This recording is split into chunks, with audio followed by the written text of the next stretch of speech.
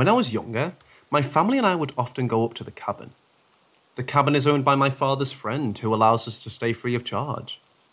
The cabin is a part of a small line of about 10 other cabins with a gravel road dividing them. It's a cute little area we still visit to this day. We usually stay a week, but one time I went ice fishing with my father when I was about 8 or 9. We go up in the winter and in the summer. We weren't planning on staying there for the night, but by the time we were done ice fishing, we were cold and he didn't feel like driving. There's 3 bedrooms in total. The one I stayed in that night had a bunk bed.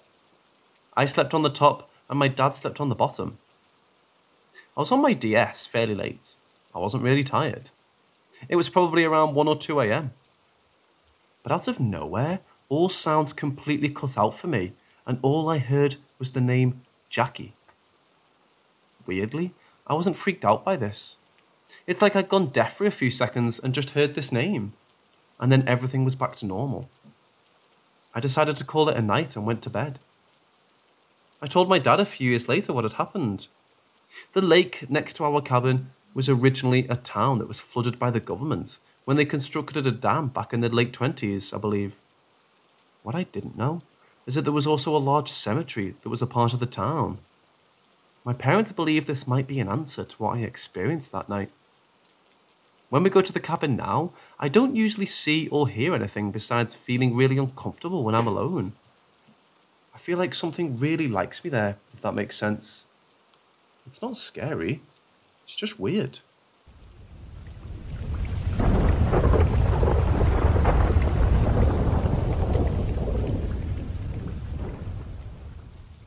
I was around 10 years old when I had my first interaction with something that I couldn't explain, and it happened in broad daylight. The whole incident started out like every other weekend. The neighbourhood kids all got together to play what we called Ghost in the Graveyard, which is typically supposed to be played at night. But my sister and I could never stay out past dusk due to our curfew. We played a few rounds before I was the tagger, everyone scattering within the set boundaries. Now, we have a long stretch of woods between our townhomes and the highway, the width gradually thinning when someone walked from the line of the townhouses that I lived in to the line on the far end of the property. I was travelling parallel to this forest. The particular section I was following was behind a line of townhouses and bathed in shadow. I kept my eye out for anyone who may be hiding, so I wasn't exactly caught off guard when I suddenly heard the crunch of foliage as someone ran through the forest a few feet away from the sidewalk that I was walking on. My head whipped to the side, just in time to see a girl around my age with long brown hair and a yellow shirt dart by me in the woods. I gave chase, thinking it was someone from our group. But before I got even halfway across the line of townhouses, she was suddenly gone, having vanished into thin air. I thought it was weird, but brushed it off and continued playing until everyone had made it out to the safe zone. I remember looking over the other kids and suddenly realising that no one matched the description of the girl I saw. It couldn't have been anyone new, because no one had moved in lately, and the only person who could possibly match the mystery girl's description was my sister and I. But neither of us were in the woods at the time or wearing yellow, or even owned a yellow shirt for that matter.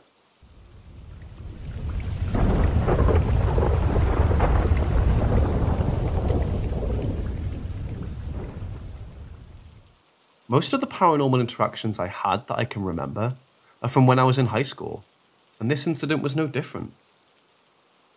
My sister and I invited a group of her friends over for a Nerf war, since we owned a sizable amount of Nerf guns of all shapes and sizes. Now, our house was known to be a hotspot for the strange and unexplained, so we had code words set up for if something of the paranormal nature might happen. We always started off with making sure the house was as dark as we could get it. We're actually playing during the day, by closing the curtains and covering windows with thick blankets. My sister's team were the first seekers, my group scattering to hide. I went upstairs and ducked into the bathroom. Now, the layout consists of 2 rooms. The first room was where the sink was, a huge mirror spanning across the entirety of the wall above the sink. The second room was further in. That's where the toilet and bathtub was. I stayed in the first room, looking for a place to hide, when I noticed movement behind me in the mirror.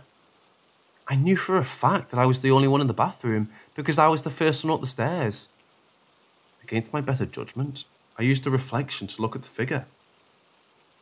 The dark shape was tucked between the open door to the other half of the bathroom in a cabinet, so tall that its head was level with the door frame. It had no features, just a solid black shape that imitated the shape of a person. Even though it didn't have eyes, I knew that it was looking back at me. Next thing I know, I'm tearing out of the bathroom and taking the stairs 2 at a time, while shouting our code word for an instance like this. Curtains were opened, letting light flood in, and we all gathered in the living room so I could recount my experience. We mutually agreed to stop playing and go outside for a while, so we cleaned up and made ourselves scarce.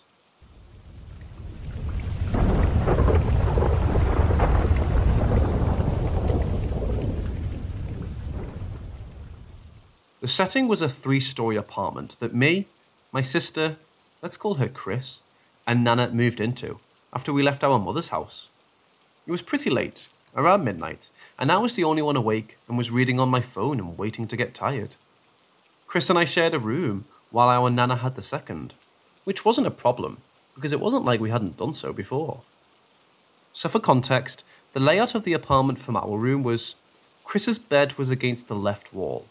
Then there was a nightstand that was between her bed and mine, my bed being closest to the bathroom.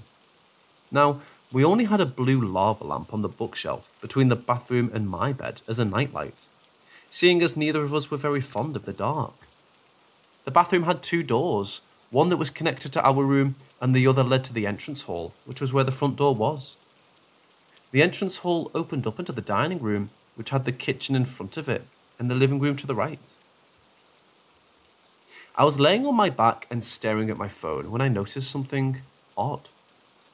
Out of the corner of my eye, I could see a flickering blue light, like a candle. I could see it from the open bathroom door. Since we had left both doors open that night, and it seemed to be coming from the entryway or dining room. I ignored it at first, because while Chris might investigate, I tended to ignore paranormal happenings, racking my brain for anything that might possibly be producing the weird light. But there was nothing. There was no rational excuse for the blue light. When I dropped my phone flat against my chest to plunge the room into relative darkness and looked directly into the bathroom, the light was still there. I laid there for a moment, debating what to do before ultimately throwing my covers back and climbing out of bed. I warily padded into the bathroom, stopping at the threshold of the second floor. Goosebumps rose on my arms when I saw that there was no light source, the rest of the house pitch black. Confused and rattled, I stepped out into the entryway, and I shit you not, as soon as I left the bathroom, Chris woke up screaming. I don't think I've ever flinched so hard in my life. I rushed back into the room and flipped the switch for the bathroom. Chris was clearly disoriented, confused as to why she was even awake. I asked her what she saw, and although Chris said that she didn't remember, the timing was too perfect for it to just have been a coincidence. Fortunately, that was the only strange experience I had in that particular apartment.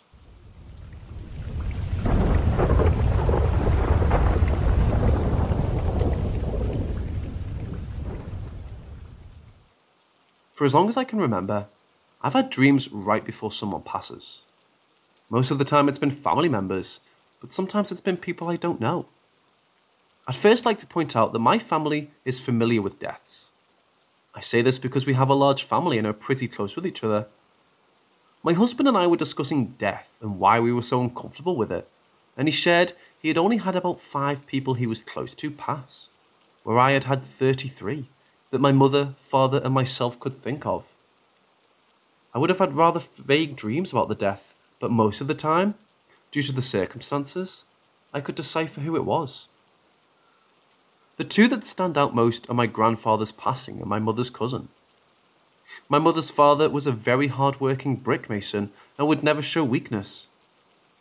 When he was a child, he and his brother had to have blood transfusions, and both of them unfortunately got leukemia. My grandfather's brother chose to do chemotherapy and passed when I was 2.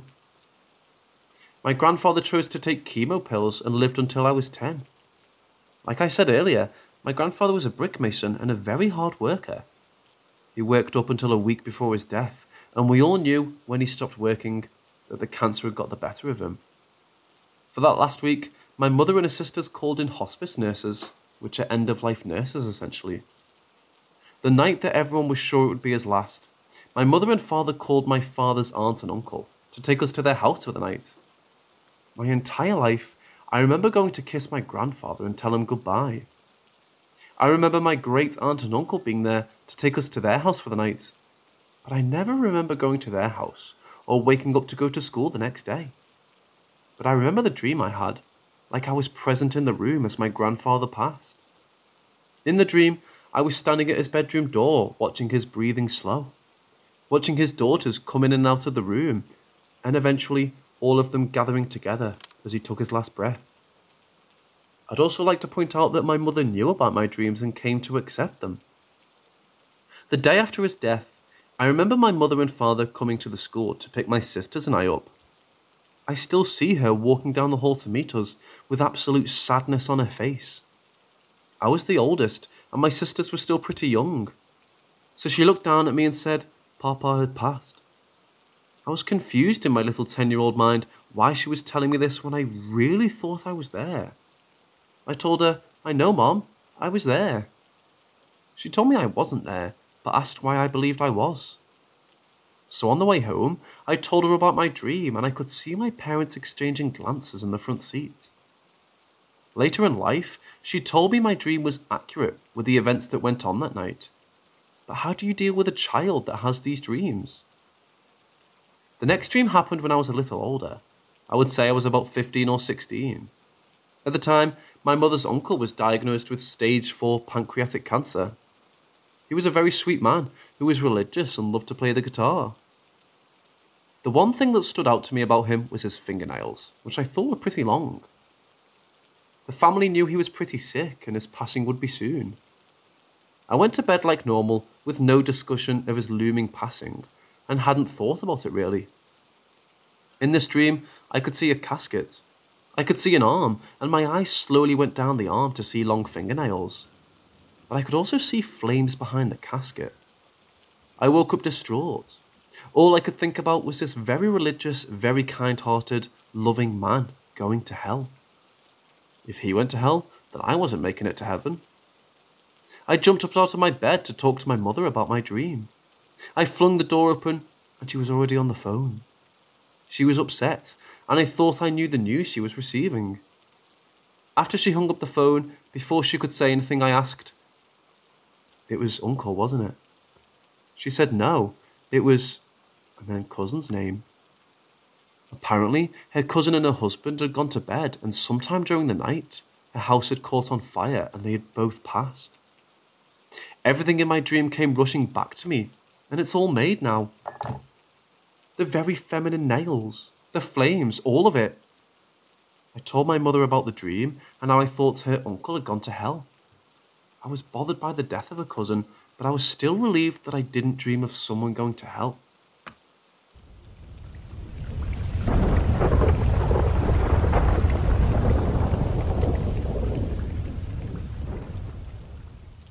In 2013, I believe it was Thanksgiving Day, my sister and I found out we were both pregnant. We were both very excited to be pregnant together. We're the closest out of the 4 of us siblings and thought it would be great to share this experience. I had already had 2 children and she had 1, so the plan was to go to each other's doctor's appointments and have a baby shower together. January was my first ultrasound and she wasn't going to miss that, so we went to the appointment and she sat next to me, excited to see her new niece or nephew. The ultrasound technician came in and began. Like I said, I had 2 children and my sister had 1 already. So looking at the screen, you could see my child. But something wasn't right. I couldn't hear anything and thought the tech might have the volume down. Then I stared at the screen, but no movement. I looked at my sister and I could tell she had the same concerns. The tech was nervous by this point and kept moving the wand around saying something, but I couldn't tell you what until she said, "Let me go get the doctor." We both knew why. We sat there in silence until they both returned and the doctor came. "Ma'am, your baby has no heartbeat and has passed." I want to add that my sister is a very soft-hearted person, and I knew the loss of my child crushed her. I, on the other hand, am not bothered by death as badly. Yes, this was my unborn child, but I have thicker skin when it comes to this, and at the time I was okay. Fast forward to the beginning of February. I was scheduled for a DNC. This is a surgery where the doctors remove the fetus. I didn't want my sister to go to this because this was not a happy time. My mother told me she'd go with me. We're also very close, so that was great. The day of the surgery, however, my mother woke up with the flu and was sick. My dad reluctantly stepped in, not because he didn't love me, but because this was awkward for him. I remember laying on the bed before the surgery, my dad next to me in the chair, and we were watching the news. They were calling for snow, which didn't happen often in the city we were in. Then the nurses came to wheel me to surgery. In this part of the hospital, all the patients were in rooms against the back wall, with all glass fronts and curtains for privacy. At the end of the hall were a set of double doors. You went right and then immediately left into another set of double doors to the surgery suite. I remember climbing onto the surgery table myself, because I'm very stubborn. The last thing I remember is the anesthesiologist talking to me and then telling me to count back from 10. I remember getting to 9. The next thing I knew, I woke up in recovery, feeling like I'd been hit by a truck. My throat hurt and my body ached. I would also like to point out that my dad's side of the family doesn't do well with an anesthesia. The doctor came to see me and said they put a tube in my throat because I stopped breathing, but everything else was fine. So a couple hours later, I was released. I just wanted to go to bed. We had just gotten out of the hospital driveway and to the first stoplight, and it began to snow. We had a 30-minute drive and had plenty of time for small talk and enjoying the snow. We arrived at home and I asked my mother if she would watch my children so I could take a nap. By this time she was feeling better and happy to do so. Now, here's where my ghost story came to play. As I said before, I wasn't emotionally torn up by my loss or very religious at this point in my life. I crawled into my bed and went to sleep. Then I started dreaming. In the dream, I was back in that pre-surgery room with my gown on and those fuzzy socks they give you. But now I was alone in the room and standing at the door, looking down the hall. I could see myself, or the back of me, walking down the hall to the double doors. And with me, holding my hand, was a little boy about 1 year old. Curly blonde hair, jeans on, but I could see his little diaper sticking out. A long-sleeved burgundy shirt, holding a sippy cup in the other arm. We got to the double doors, and now I was me, holding my child's hand. The doors opened, and all I saw was an extremely bright light and heard a voice saying, "I'll take it from here." I woke up ruined emotionally. I was crying and heartbroken, but happy all at once. My mother came to see what was wrong because she said I hadn't been asleep that long and thought that I was in pain from the surgery. I told her about the dream and she hugged me and started to cry with me. I know I got the chance to see my child. Now every year on Mother's Day, no matter how cold, a tiny blue butterfly always finds me. I know some people will say I'm looking for it, but I know it's my son coming to visit me. It always gets super close to me and stays for a bit and then flies off. It gives me such peace. Last thing I'd like to add, after I had my surgery, my sister went to the doctor and her baby passed well. I felt guilty because I feel like she was so upset about my loss that it caused hers.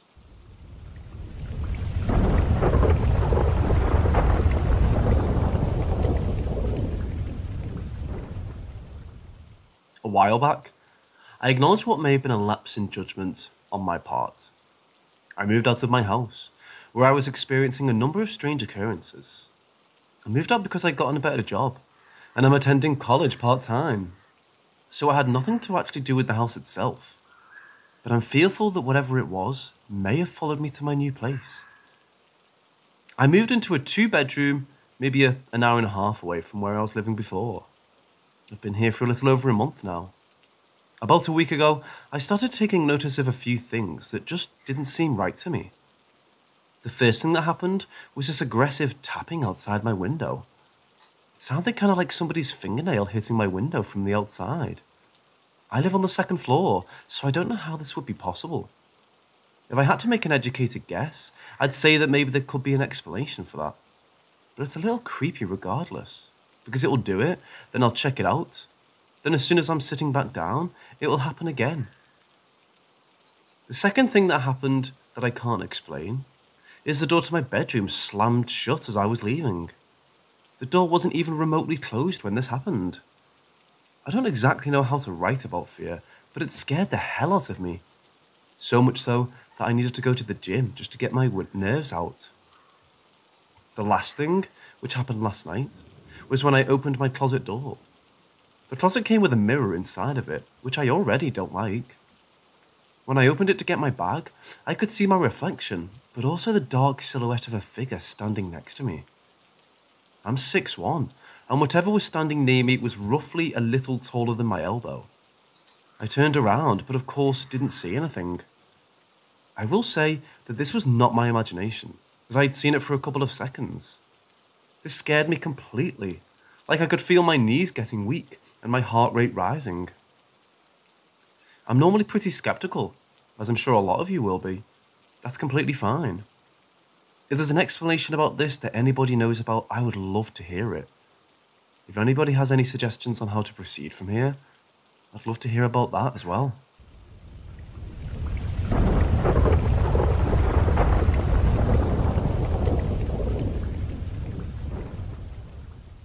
During a school break, me, my mum and one of my older brothers went to visit our uncle on his ranch in Nevada. I have trouble sleeping, so one night I decided to take a walk around the perimeter of the ranch, just for some air.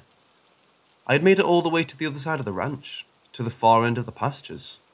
From the last fence to a woodsy hill area is about 50 yards. I decided to stay and look up in the grassy area to look at the stars. What no one had told this city girl was that there were no trees and no lights, save for the barn on the other side of the ranch. You can see so many fucking stars. It was breathtaking to see the universe like that. I started whistling. I heard a branch crack, so I stopped, a little startled. Then something else started to whistle right at me. I froze, and it seemed like every hair on my body stood straight up.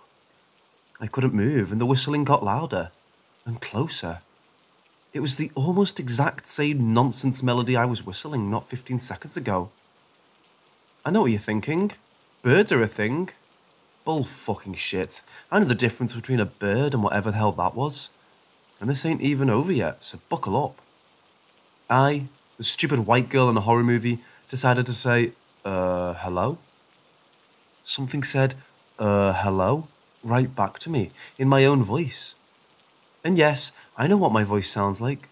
Slightly raspy, faint Bronx accent, usually lower pitched unless I'm excited or mad. Then it's usually so high pitched my friends say I sound like Harley Quinn on Adderall. Another branch snapped, and that was my cue to fucking book it back down around the paddocks, back to the barn and main house, which was about 2 acres. It was like a blur. I have knee issues from a car crash, but I didn't even feel an ache as I sprinted all the way back to the main house. I still don't know what it was. Didn't tell anyone else about it, despite my mom being extremely superstitious. I did a bit of frantic Googling the day after, and the closest thing I could come up with was a skinwalker. Can anyone help? I'm still freaked. And it happened in February of this year. Any suggestions as to what the fuck that was are welcome.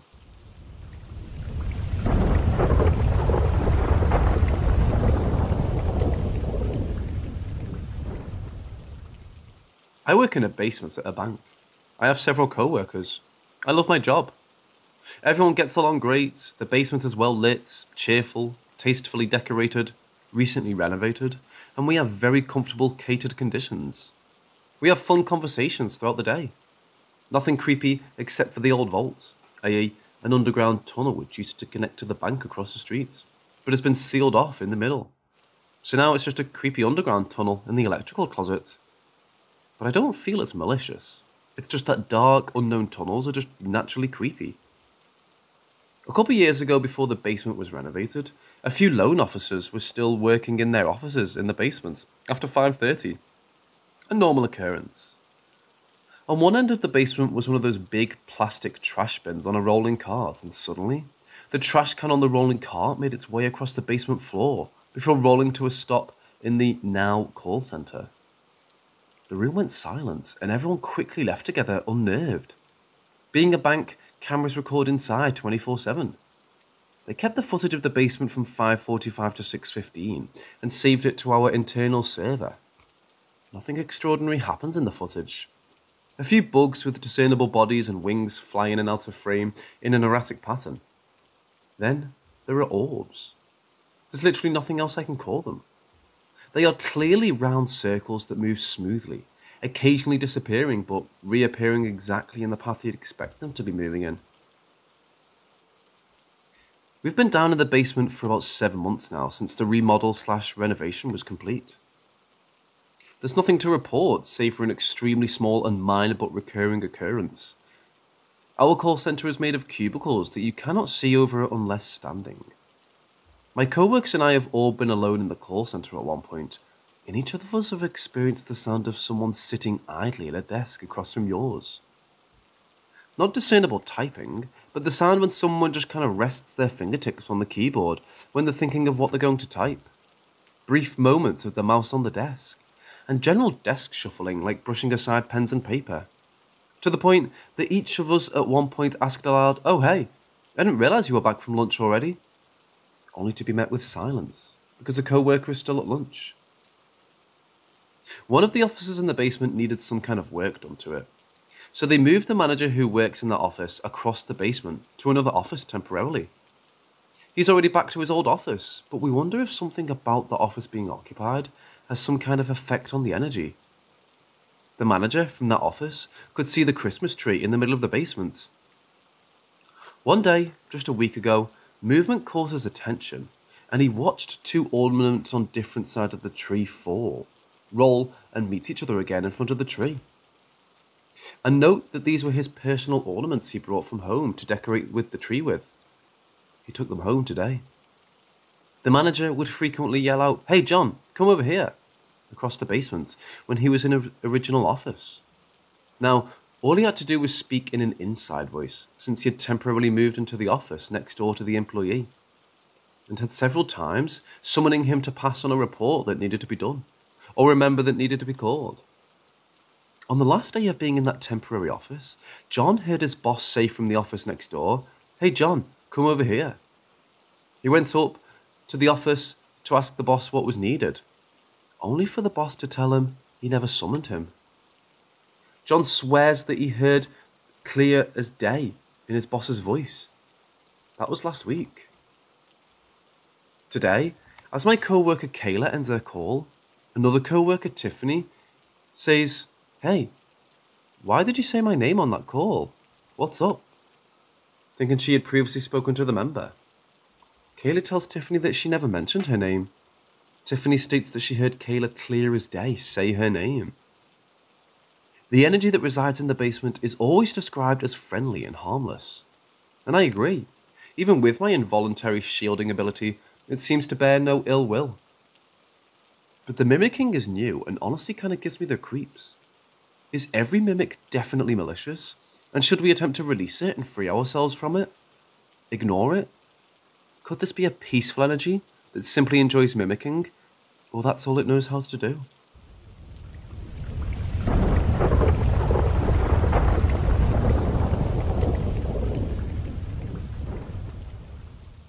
Back in January, I had a very detailed dream. In this dream, I was burying a body under the patio in the garden. The garden didn't look like mine, and it wasn't one that I recall ever seeing. While I was burying the body, a man who I had never seen before was standing in front of me, watching me the entire time. He didn't say anything, he just stared at me. I remember how scared I felt, knowing I needed to keep this body a secret. I woke up the next morning, remembering every detail, but it was just a weird dream, so I brushed it off. Things started to get a little strange in my house from that day. My dog started to become more reactive, barking and physically scared of something that I couldn't see on my landing. I'd woken up a few times in the night and could have sworn I'd seen a figure standing in the doorway of my bedroom. This wasn't even the worst part. The day after I first started seeing the figure in the doorway, I was changing my bedsheets. I threw back the duvet to find spots of dried blood on my sheets. I thought that maybe I'd scratched myself in my sleep. However, I couldn't find any evidence of this. I changed my bedsheets and thought nothing of it. The next day, while making my bed, the blood was there again. This has continued every day. I couldn't find the source of the blood, and it was starting to drive me mad. This figure had become more frequent, almost nightly at this point. I started to speak to it, asking it questions. Maybe it needed help. Never would I get an answer. I was thinking about seeing a medium or getting the house blessed because at this point, it was driving me insane.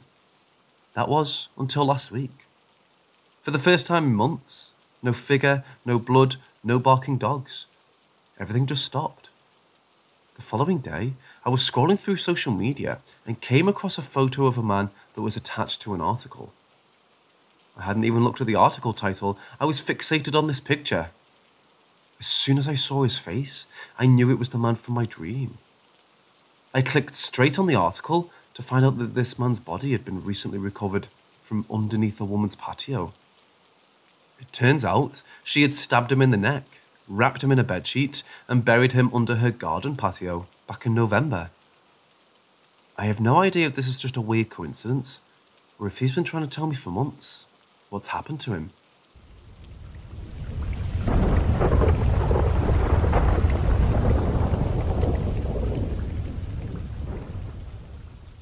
Throughout my life, I've grown up with 6 cats and 2 dogs. The cats passed away slowly over my childhood. The cats we had were Zoe, Tigger, Sheba, Patches, TJ and Jack, from oldest to youngest. Now, Jack passed away as a kitten. Sheba, the mom, wouldn't feed him. And one time, when he had gone out for a couple of hours, he had climbed out of his basket, and my mom found him freezing. Despite a ton of effort, he couldn't be saved. Little 9-year-old me was super sad. I cried, and I named him after his passing. The next cat to pass was Tigger. He was a fat cat and hoovered his food. I hadn't seen him much over the course of a day, and when I went to feed him that night, I found him unable to stand up on his hind legs. Mom and Dad grabbed him, nursed him for a couple hours, and when he woke up the next day, prepping to take him to the vet, he was already gone. Vet suspected he had a heart attack. We picked up his ashes on my 10th birthday. A few months after he had passed, I woke up in the middle of the night. I had no idea why, but when I looked down, I saw a cat-shaped cloud curled up between my legs. When he was alive still, he and Sheba would curl up there together.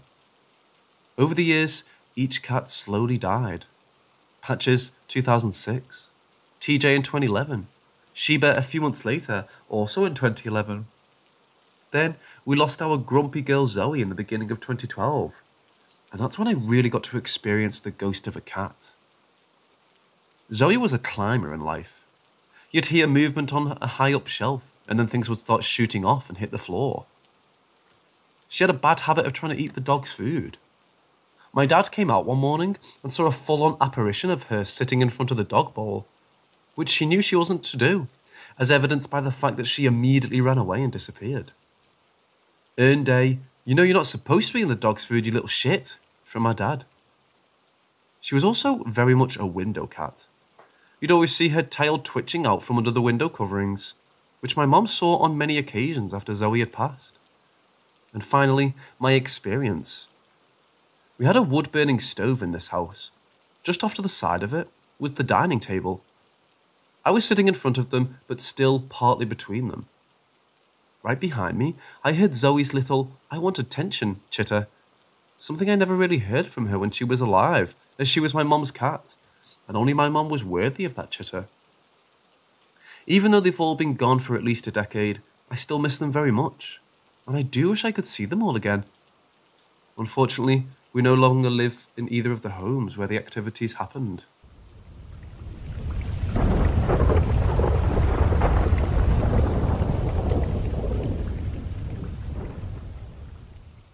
So when I was in high school, I had something happen as I slept. Over the years, I tried to justify it away. I was just asleep, even if I didn't realise it. My arm fell asleep, that's what happened. If people can strangle themselves with their own hand that fell asleep, then I could have done this. Only problem with these justifications is that I was wide awake at the time, and still to this day vividly remember it. Trying to justify it helps me, but doesn't change what happened. It was at night. One of those nights where you toss and turn but can't fall asleep. Not for lack of trying. And not even a tired but can't sleep state. Just wide awake but knowing you should be sleeping. I had just rolled over to check the time and saw it was around 3 a.m. I roll back over to my back and throw my arms out in exasperation. Only my right arm, the side facing the inside wall of the bed inside of the open side, hit something cold and hard. I immediately pull it back, sit up slightly to try and get a better look, and tentatively reach back out. The second I touch that cold, hard thing again, it's just a flurry of movement, like I woke something up and can feel the rush of air. Next thing I know, I'm being dragged back to the headboard by my hair. Something is gripping it and trying to pull me down between the bars of my headboard. I'm fighting for my life, but also can't get a sound out. I'm trying to scream, but only parts escape. I'm trying to pull my hair and head free, but can't get a grasp of the narrow space between my headboard and wall. I finally did get free, but it wasn't from anything I did. I had black spots in my vision at that point from lack of oxygen, and still couldn't get in a full breath. I sat in the middle of my bed just circling 360 degrees for about 10 minutes, searching for threats as I tried to get my breath back. Eventually, I calmed down. This was still in my dumb teenage phase with no sense of self-preservation, so I tried calling out for whatever was there. I even stuck my arm down the headboard to see if I could feel anything. Nothing. I then got up and turned on the light. Grabbed a flashlight to check under the bed too. It was empty, except for a clump of my hair that was underneath the headboard by the wall. Didn't get any sleep that night. Never had it happen again. What might that have been? Was it just my arm falling asleep and attacking me? Was it something else? And has anyone had anything like this happen? It's been bugging me for a while. Just wondering if I'm the only one to go through something like this.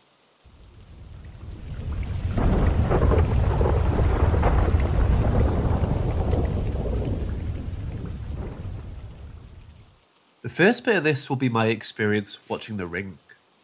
The second bit will be my brother's experience watching it. I don't know if just watching a movie can bring about stuff like this, but both of us saw it at our respective friends' houses. And neither of those friends have had any issues with stuff like this, before or since. So for me, I watched the movie with my friends. We were in their bedroom, with all parents and siblings out of the house for a few hours. It was just the three of us, and we started the movie with the bedroom door shut, and the closet door opened just a bit, with the lights on inside so it wasn't completely dark. We were totally engrossed in the movie. About halfway through, one of my friends asked us to pause it for a bit because they were freaking out. So we did, only to realise that the light we left on was now off, so it was completely dark. We did the whole, you get up to turn the light on. No, you get up. No, you get up. Until I decided to bite the bullet and just go turn the light on. I hopped off the bed we had all crowded onto in order to watch the movie, and I immediately landed in a puddle of freezing cold water. I instantly sprint to the light switch by the door and turn it on. The closet door we had left open was now closed. The room door that had been closed was now open. The closet light was off, and there was a puddle of water left on each side of the bed. No one besides us was home at the time, and we didn't bring any drinks to the room, so there's no way someone could have just spilled water. We never finished the movie that night, and I haven't seen it since. About 10 years later, I had come home after being in the Marines. At that time, my younger brother had taken my room, so I used his. Had some other weird stuff happen that I can get into another time. And I was telling my brother about it, only to find out he'd had the same stuff happen to him for years, sleeping in that room. This led us to telling each other a bunch of other spooky stuff that had happened to us, and so I told him the story about the time I saw The Ring. It was the first time I'd told him about it, and he gave a story of his own that happened a few years after me, when he saw it for the first time too. He was with his friends and their parents. They were all crowded into the living room watching it. About halfway through, around the same part I had stopped watching the movie, they heard heavy footsteps and then a door slam in the hallway behind them. Like a loud slam. And the dogs there didn't even bark or growl. They were just cowering away from the hallway. That hallway was one that could only be accessed through the room they were all in watching the movie. No way for an intruder to get in any other way, unless they broke a window, while all the windows in the bedrooms in that hallway were locked and intact. I even confirmed it later on with the adults who were present at that time, just in case it was my brother over-imagining things. It really did happen like that. They didn't find anyone in that hallway, had no way to explain what they heard, and also never finished the movie. Not sure at all what this might have been, but I still haven't seen the rest of the movie since. I'm curious to try it again someday and see if something happens again. But I don't really want to tempt fate.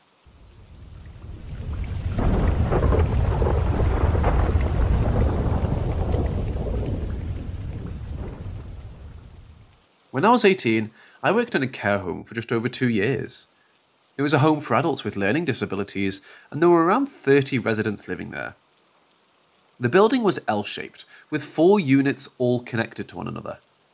You needed a key fob to enter the building and go through to the other units. Across from the units was another building with the offices, meds room, an activity room and 2 flats upstairs where 2 residents lived. The laundry room was attached to this building but like an extension, and you had to go outside to go in there. In the mornings, I'd be doing laundry in the laundry room, and I'd heard whistling in the room, and I couldn't figure out where it was coming from. That could have been someone outside, so I would brush it off. This happened all the time. Another time I was in the laundry room. I had my back to the door folding clothes. I heard someone walk in and say hello. I replied hello. Whoever it was said hello again. When I turned around and said hi again, thinking they didn't hear me the first time, there was no one there.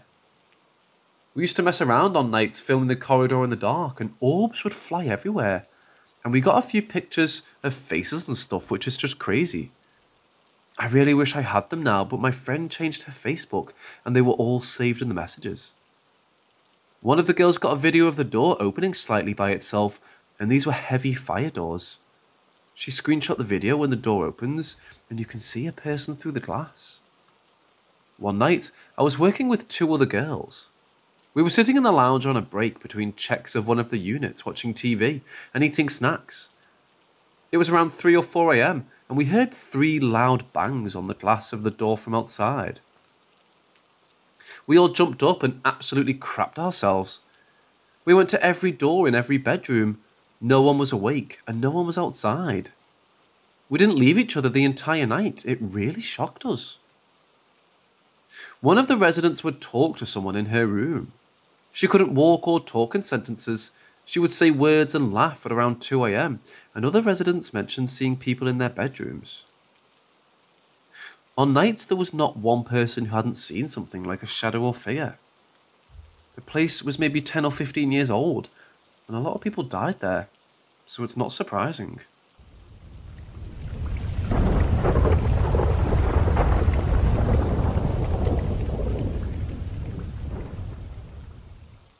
My nana and my stepdad told me a lot of stories when I was a teenager about Nana's house. My stepdad is a non-believer of everything. Paranormal, afterlife, religion, etc. So when he told me these stories, I really believed him. He had never been a liar or exaggerated. My nana lived in a back-to-back terraced housing in the outskirts of Wakefield. I don't really know how long she's been there for. She told me about a spirit she has in her house named Ned. Some small things happened in the beginning, stuff moving around and whatnot. Gordy, my step-granddad, also a non-believer, seemed to be his main target. He said he'd be walking down the stairs, wash basket at the top of the stairs, and a sock would hit him in the back of the head. Or one day, the wash basket knocked over behind him.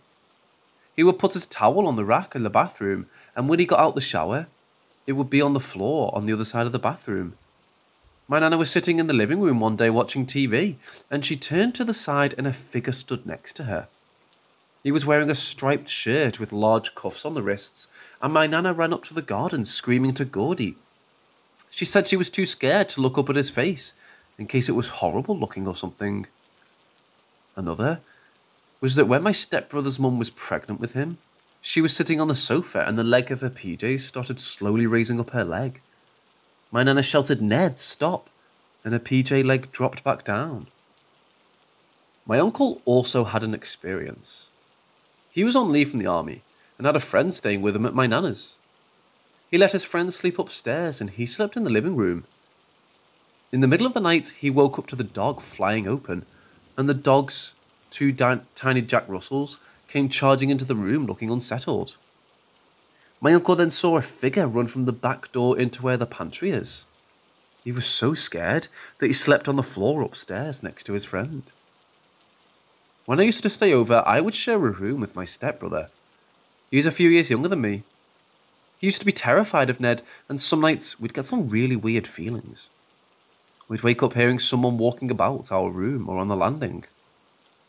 My stepdad didn't say much about his own experiences in that house, but he did tell me that he came from base one weekend and saw his neighbour across the road pull in on his motorbike at his usual home time from work. He waved at him and said hello. He said hello back. My stepdad went inside and my nana asked who he's talking to. When he told her a neighbour, my nana seemed shocked. The guy had died in a motorbike accident that week, and my stepdad didn't know because he was posted a few hours away.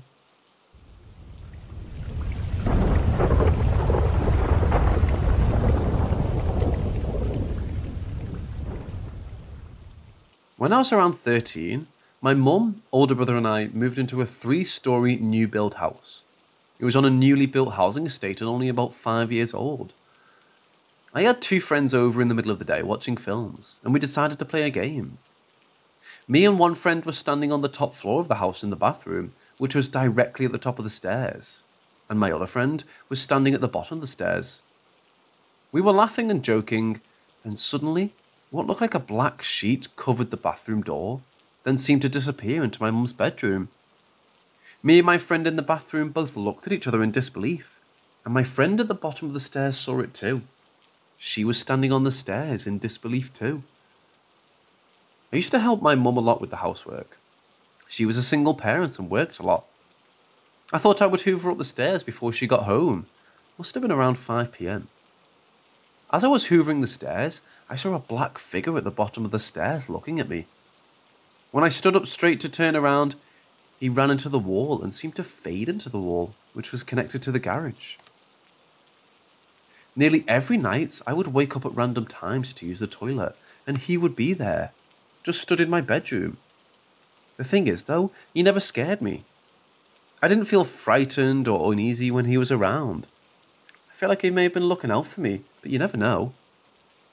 Me and my friends gave him the name Simon, a name that popped into my head after seeing him a couple of times. Other little things would happen, like things moving around the house when I swore I put them somewhere else. Or I would hear someone on the stairs when no one was in, or feel like someone in the room with me. But yeah, like I said, I never found him to be scary or make me feel uncomfortable. When I told my mum about it all, she told me to not be silly and stop watching horror films. But I overheard her talking to my stepdad, saying she thought something was in the house. I got talking to someone in the village I lived in, and he said the housing estate was built on what was believed to be a Roman burial ground. It was right on the river, and I know back in the day it was the quickest way to get from village to village. Maybe a lot of bodies got dumped there when being carried back to their village, as that used to happen a lot back then.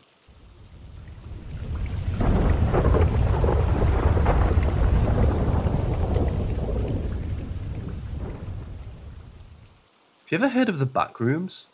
The maze of nondescript rooms and hallways that seems to repeat itself over and over again. A place with no windows, no doors, and no obvious way out. A place where you'll always feel like you're being watched. Just some strange story you read online. Nothing to worry about. It isn't real. It's real. And I've been there. Or at least to some version of it. I have to be lying, right? After all, I'm just some random person on the internet. You don't know me, and I don't know you.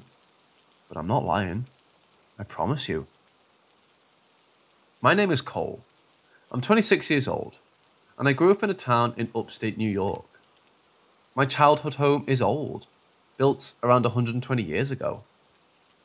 The land it was built on is even older still. My town sits near what was once a front line for both the French and Indian War and the American War for Independence. Because of the amount of historical bloodshed that occurred in my area, we obviously have our fair share of not-so-living residents. My town and several of the cities around me are known for ghostly hauntings. The area is practically a swirling pit of paranormal energy. So it comes with no surprise that my home is among the many have experienced its share of unexplainable things going on. From toilet lids slamming to doors opening and closing, unexplainable footsteps, and even the occasional appearance of strange shadowy figures moving in the corner of the eye. There was even a point in time where I was too afraid to sleep in our living room, simply because I was paranoid of what might happen. Before I begin to tell my backroom story, I have to give you a basic layout of the house, as it will be important. When you approach our house from the street, you'll notice that it's basically on top of a small hill. You have to go up 2 steps just to get into our property. Then, it's another small set of stairs onto our front porch, and another step up into our home. When you enter our front door, you enter into what my family calls our front hallway. Basically, it's a pretty good-sized room separated from the rest of the house by a pair of beautiful French doors. To the left is the main staircase to the second floor, and to the right is my dad's office, what used to be the front parlour. For those of you who don't know, there's a reason the living room is, well, called a living room. Basically, funeral parlours didn't become popular until about 1920. So when a person died, their funeral was held at home. And considering how the front parlour in my house is set up, I don't doubt that there was at least one funeral held there. Anyway, after you pass through the French doors, you come into the dining room, living room, separated by a good-sized archway, and the short hallway leading to the basement door. The second staircase in the kitchen, with a butler's pantry and a small half-bathroom attached. The second staircase is different. Where our main staircase is grand, and obviously meant to impress, this one isn't. It's dark, fully enclosed and hidden away behind a solid wood door. If you walk up the main staircase, you'll enter a moderately sized hallway. To the immediate right, you'll come across the first and arguably largest bedroom.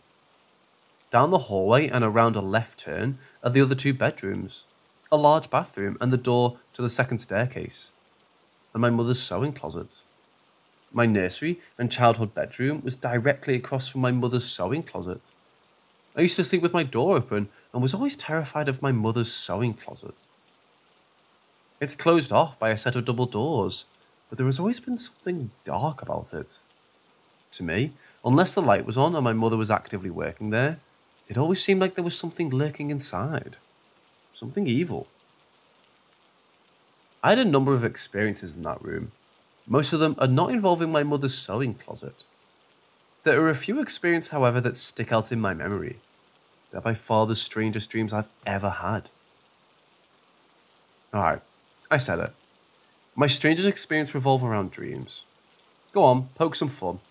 I'll wait. You done? Okay. So, all throughout my childhood, I would have strange experiences around the time I would be falling asleep, or shortly thereafter. There were a few times where I can remember waking up in my mother's sewing closet. In front of me was the narrow opening to a closet. This closet actually does exist, and it really is as creepy as I'm about to describe. It wasn't so much a closet, as it was a gap between walls, all exposed rafters, an old, dirty linoleum floor, and no light source to speak of.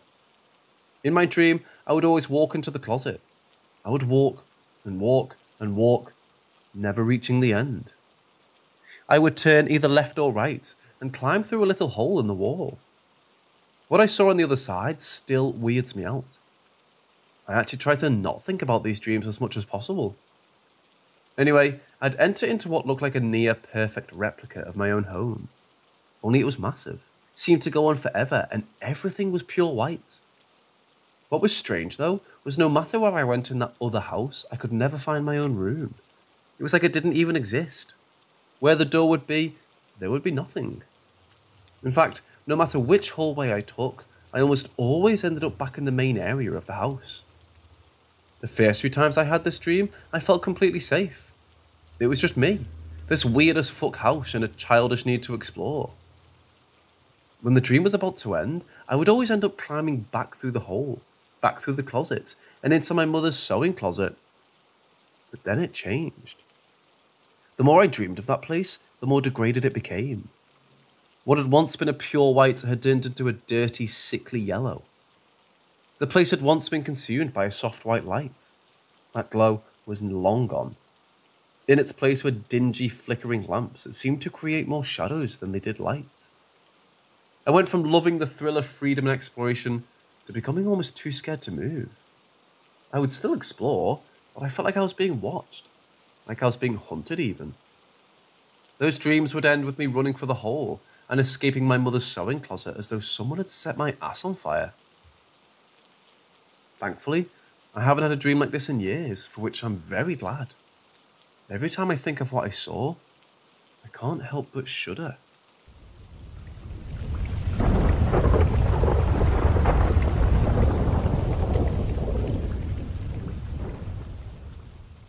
To help set things up, I should tell you that I live in a small town that is little more than a suburb for a city, just across the bridge.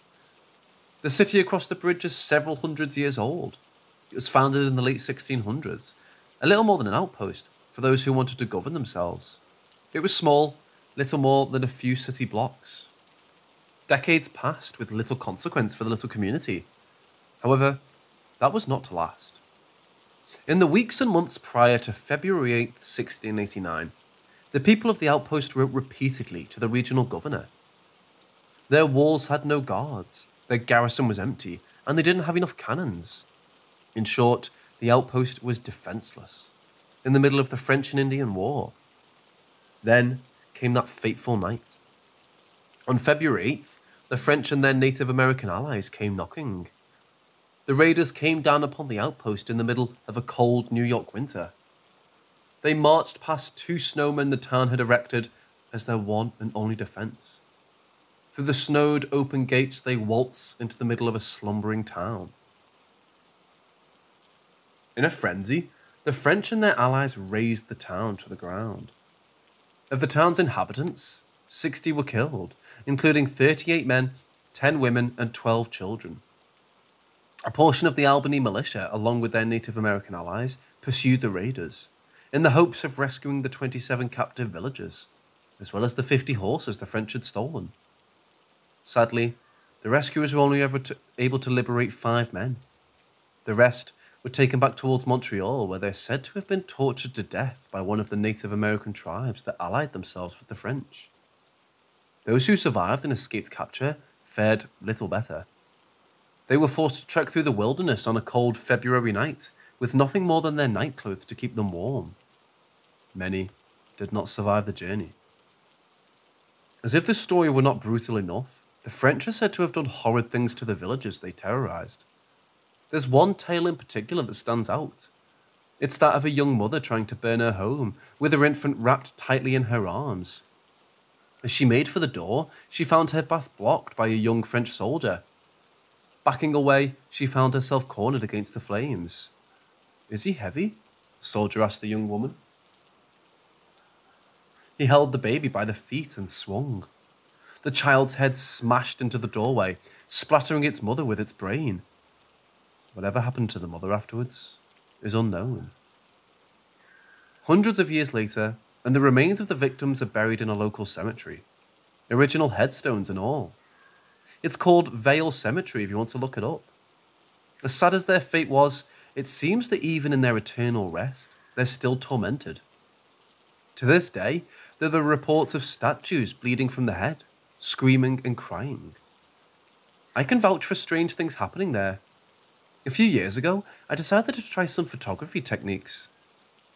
My friend and I decided to explore the historical sites of the neighbouring city. The first place we went was Vale Cemetery, so I could use some of the statues to practice taking portraits ahead of my participation in a weekly art class that I had started taking that winter. Once I got home that evening, I went to pull all the images I had taken that day onto my computer so I could weed them out and fine-tune the ones I decided to keep. Only to find that every single one of the several hundred I had taken at Vale Cemetery to either be gone entirely or corrupted beyond use. To this day, the entire district that was built on top of the burned outpost is extremely haunted. It's also said that Vale Cemetery is extremely haunted, with reports of black and white figures walking between the headstones, shadows that sit amongst the branches of the trees, strange singing in the church, and statues that cry and bleed.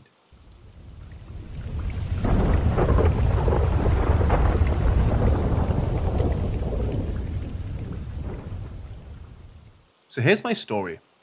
When I was 14 years old or so, I used to experience some creepy as heck stuff at my sister's 2-story house. She never believed me and accused me of making it up to try and scare her family. So I used to sleep all the time, but slowly things started happening. I kept waking up at 2, 3 and 4 a.m. I always had trouble falling asleep. They would all sleep at 9 p.m. I wasn't used to that since my mum would let me sleep whenever I wanted. Well, it started off with me just having sleep problems, but then I started noticing a dark spot in the hallway, darker than everything else around it. And each night I'd stay over, it started to get darker and more detailed, until I finally realised it looked like a man standing in the hallway, looking into the room I was in, or so I thought. I couldn't make out the face. All I knew was he was wearing a hat and he would just stare into the room, obviously. I'd be freaked out and would force myself to sleep. One time I remember going to the swap meet with my sister's family when some lady went up to me, grabbed my hand and told me, "You see stuff, don't you?" I was puzzled and my sister intervened and said, "Can I help you?" She then turned to my sister and told her, she sees things that are trying to get her attention. Don't let her interact with them. They're dangerous and they know she can see them. They want to cause harm to her, so be very careful. She turned to me and said, "Don't talk to them. Don't give them your attention." And she walked away.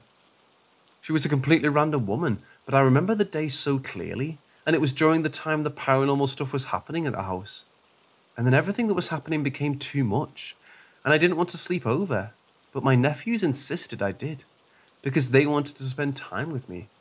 So I decided on the worst and last night to change rooms. I slept in the next room with my niece, who was around 8 or something years old. Thinking things would be different, but I was wrong. That night, I had no trouble falling asleep, but this time something changed. Instead of me waking up on my own, my niece woke me at 3 a.m. to take her to the bathroom. So I did. We went back to bed. As I was laying there having trouble sleeping, I heard a little girl giggling. I turned to look at my niece and asked, "What's so funny?" And she was fast asleep at the same moment. A kitchen toy set that no longer worked or had batteries went off, and the toy sound of bubbling hot water went off, right after the giggles. I turned to look at the hallway and realised the shadow wearing a hat had been looking into that room the whole time. Not the other one I was in to begin with, when I was freaked out. And something started pounding on the wall right next to me. I pulled the covers over my head, panicking, thinking, holy moly, I don't want to get dragged downstairs. Then everything went quiet. And all of a sudden, I hear something whisper my niece's name into my ear. Well, I don't know. This was happening. But after that night, I decided never to sleep over my sister's house ever again. Skip years ahead, and now a few months ago, I'm watching a YouTube video online of urban legends, paying half attention as I'm crafting something when I hear the words, "This legend is about the Hat Man." And it instantly got my full attention. Afterwards, I looked up scary stories about the Hat Man, and everything everyone said was almost exactly how stuff happened to me. I never knew the legend of the Hat Man, but apparently I experienced it. And hearing now some people had worse experience and even physical ones, I feel very lucky. There were other paranormal things that happened to me in that house and to my nephews. That was probably the worst thing that ever happened to me.